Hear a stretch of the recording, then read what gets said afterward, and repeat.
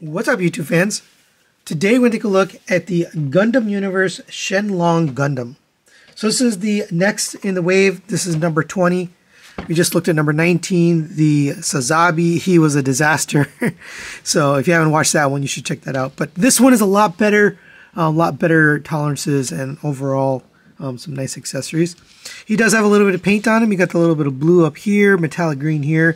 For the face, we've got the metallic green up here, red on that corn there, and then metallic green for the eyes, and a little bit of black details there on the face. Green here. A little bit of gray paint there. Here's the back. Pretty nice looking overall. Now this one's really cool because it's got a unique feature, a unique articulation that the others don't have. So why don't we start off with articulation? The head goes up to there, down to there. Pretty good downward movement on this one. Rotates side to side and rotates all the way around.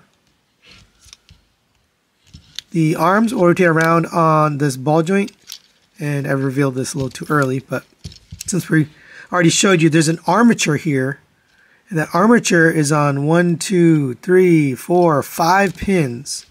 So you can get this out here, and this is basically like a dragon's head. It's really cool. I mean, they haven't really have this on any other Gundams, this kind of armature. So it's pretty cool because you can pose it and get it in some really cool looking poses. That's nice.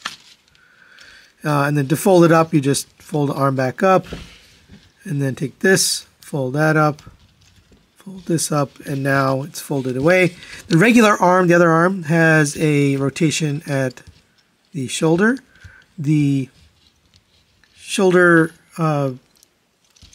pad can move up and down, in and out. Rotation at the bicep. Double jointed elbow gives it full bend. They've been doing better on these. The initial ones were very poorly done. They just didn't do a nice cutout. Now they've done a nice cutout and you get the full bend. Thank you for doing that. So glad they did that. The wrists are on a ball joint, so you get a rotation, in and out movement. Rotation at the waist, ab crunch, and there's actually an ab crunch down there too, but this one actually works a lot better. It's got quite a bit of movement. It's still limited, but it works a lot better than Sazabi did anyway. So that's nice. Coming down the hip skirts, same problem here as we had before, although you do get this pretty far up, but if you want it a little bit more, you have to pull it off. See, it's just on a peg. So you want to pull it out on that peg. That'll allow you to get a little further up to there. Back here, hindered by this rear hip skirt. You can remove the rear hip skirt. It's just, friction fit. That'll allow you to go back a little bit more. Out to the side. Rotation at the thigh. Looks like a ball joint. You have double jointed knees. Again, limited articulation. All due to the fact that they just don't make a cutout here. They just need to make a cutout on the back of the knees. That would really improve articulation a lot on these guys. You have ankle tilt, pivot back and forth. You have this ankle guard that can move up and down out of the way. So some nice movement there. All right, let's take a look at his accessories. First, we've got his jetpack here. You probably wouldn't take this out, you just leave it, but it does come separate in the package. So you just get it plugged in like that. And these actually have articulation on them, which is cool. They haven't had that on any other ones. They haven't put articulation on these ball joints. So that's really neat. I like that. You also get a shield here.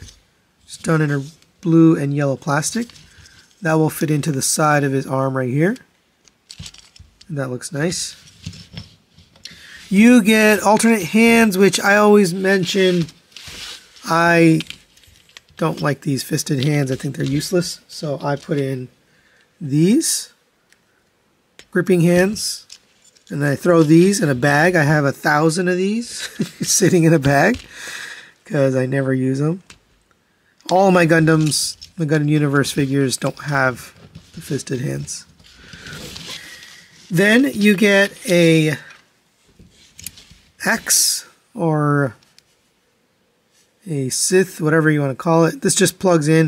It's nice metallic green on that. That looks really good.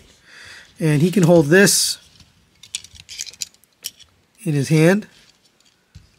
Or, if you prefer, and that's a really nice look, by the way. Or, you have this, which is awesome. I love that they put storage for this. That's smart. Very smart. Smart use of the backpack. So if you want to store this, you can. And it actually rotates, so that little thing will rotate. So whatever direction you want to put it, you can. But I really appreciate them putting that on there. You also get the standard adapter peg, which is meant for the Stage Act 3 stands or Stage Act 4 stands from Bandai. I'm not going to put this guy in a stand, but you can if you want to. Final thoughts on the Gundam Universe Shenlong Gundam.